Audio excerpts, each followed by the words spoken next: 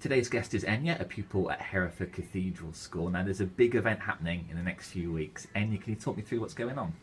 Yeah, so we've got the Little Princess charity fashion show happening on the 22nd of October, where we're hoping to raise as much money as possible for the local charity, and it's also where I'm going to be cutting at least 7 inches of my hair off with 10 other girls.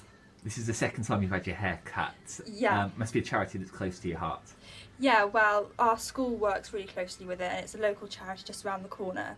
So, yeah, I decided to cut my hair pretty much this time last year, and it's grown enough in time that I've decided to do it yet again.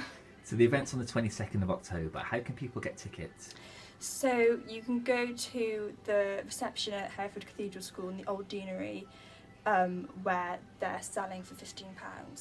And there's also a Just Giving page as well. What address is that? So if you just type in Enya Morgan into Just Giving or look on any of the school's social media, you'll be able to find it.